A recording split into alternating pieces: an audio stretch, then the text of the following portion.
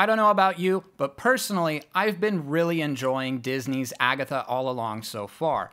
However, there's one question that must be answered. How much of this show is actually accurate to witchcraft?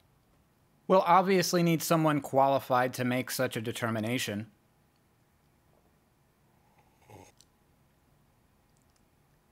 Hi, I'm Eric Arcadian, and I'm a witch. If it makes any difference to you, I've been trained and initiated into British traditional witchcraft, and my wife and I run a coven. So grab your favorite beverage, sit back, and we'll get to the bottom of this once and for all. What exactly has Agatha all along gotten right and wrong about witchcraft so far? I feel really optimistic about this. Me too, kid. Me too. Warning, possible spoilers ahead for episodes 1, 2, and 3. Down, down, down the road, down the witch's road. Down, down, down the...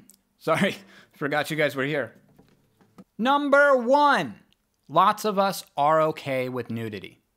There is power in being naked, and to that effect, many witches do practice skyclad.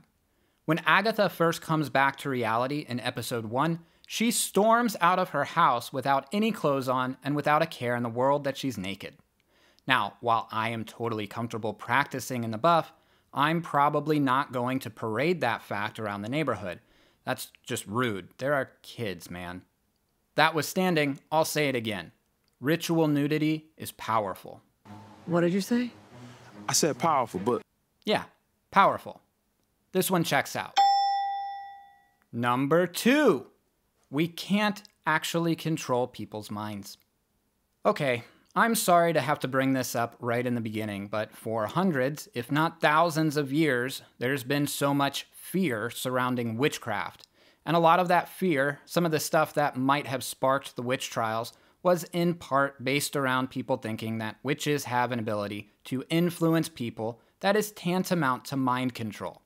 Since the main plot movement in episode 1 centers around Agatha coming out of her delusional mind control trance where she's living in some sort of true crime drama, I just thought I'd get it out of the way that we don't actually have mind control powers. Wait, let me try something. I command you to click the like and subscribe button and leave a comment on the video below. Alright, no, this one's a fail. Number 3, we are goofy. A lot of people in witchcraft can take themselves a little too seriously. They forget that magic is sometimes one part reverence and one part mirth. One of the best feelings is when everyone in a ritual is doing something so ridiculous that we all fall over laughing. I can think of no better way to encapsulate that fact than this scene of Agatha trying to drive a fake car where the gas pedal is made out of a cereal box. Easy pass here. Number 4, we do work in covens. Sometimes. The driving force behind episode 2 is Agatha's quest for a coven. I'm not sure if I really like this definition though, where Agatha asks Teen what he thinks he knows about covens, and he replies that they're drawn together by mysterious forces of fate and are the truest possible expression of sisterhood. It's true that many witches do work in covens, but there's also plenty that don't. And while you need witches to form a coven, you don't need a coven to be a witch. Not everyone digs the group environment, and it's totally legitimate to be a solitary practitioner. I will say that our members generally find us through seeking rather than being chased down at their places of employment. However, there is a story from the famed French occultist Eliphas Lévy sometime around the second half of the 19th century, where he was sent half of a torn card with a magical symbol on it, along with a note that only had the date, time, and place. He showed up and found the person who had the other half of the card. Now, I've always thought that would be a really badass way to summon people to our coven, but from a practical standpoint, I don't know how much sense it makes. Either way, I'll give this one a pass. Number 5, divination doesn't ever cause quirky flashing lights. I know it's a TV show that's full of fun special effects, but just so we're clear, this is not what actual divination looks like. This is what actual divination looks like.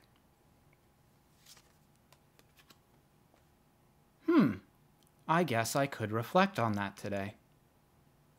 This one's obviously a fail. Number 6, we do hold hands and sing.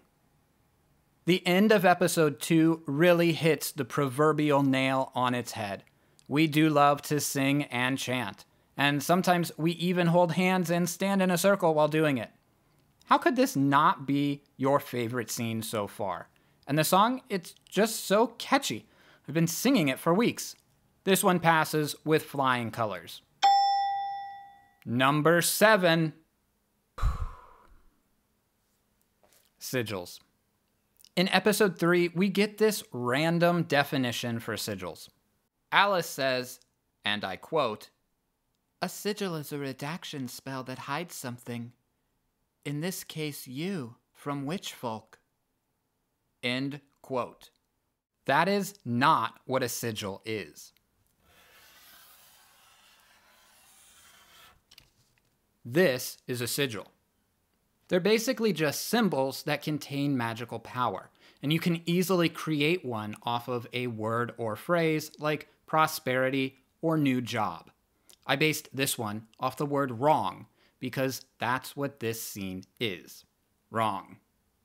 I'm not sure who Disney is paying as a consultant to fact check all these little witchy details, but in light of this error, allow me to throw my resume into the ring. Hard fail. Number 8. The moon doesn't have a water phase. Alright, so our first stop on the road is this cool little beach house, which apparently has the moon phases on the door. It's full. The water phase. Yeah, so the moon doesn't have a water phase. I'm not really sure what the intention was here, other than to make teen look like an idiot. The moon could be moving through a water sign, like Cancer, Scorpio, or Pisces, and that would have sounded a little more intelligent. Again, Disney. I'm just saying. Another hard fail. Number 9. We do like wine. Hey, that rhymed. Wine! Alright, let's face it. Lots of witches like wine, and I'm pretty sure there are some who would kill for a glass that refills on its own. Actually, cakes and wine is an important part of many rituals where we bless food and drink, consume some of it, and offer a small portion to the gods in gratitude. Hey, I might be reaching here, but I'll give it a pass. Number 10. There is no Book of the Damned or Darkhold or whatever.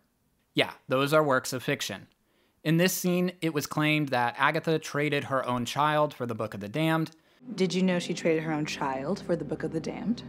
There is no secret book of ultimate magical power. A witch probably does keep a personal book of shadows, though, but it's not nearly as nefarious. So, fail. Number 11, we don't have green skin or warts. A witch is really just another name for a bad girl. Is that right? No, Mrs. Foreman, no. I did appreciate this, though. Do you see any pointy hats in here? Any green skin? Any brooms? No, sir. Everybody is familiar with how witches have typically been portrayed in movies over the years. But for the most part, we just look like regular people. I mean, I think I look like a regular person anyway. And regular me gives this one a pass. Number 12, we do make potions, but they don't glow. We do brew a lot of strange things, frequently in the kitchen and maybe even in the sink. But more often than not, it's about as dramatic as making a cup of tea. Too many flashing lights gives this one a fail. Number 13, there are more women than men. All right, let's count the coven members. 1, 2, 3, 4, 5 women, 1 dude. I hate to paint with broad brushstrokes and generalizations, but this actually measures up to my personal experience in covens where, well, I'm the only guy. Pass. 13 is a magical number. Have you been keeping track of the score so far? Well, before we get to the final verdict, we're going to have to go through the bonus round. Rabbits. Come on, you know every self-respecting witch has a cat. What's with this rabbit anyway? I'm sure we'll find out more as the season continues. This one's a fail, and Loki agrees.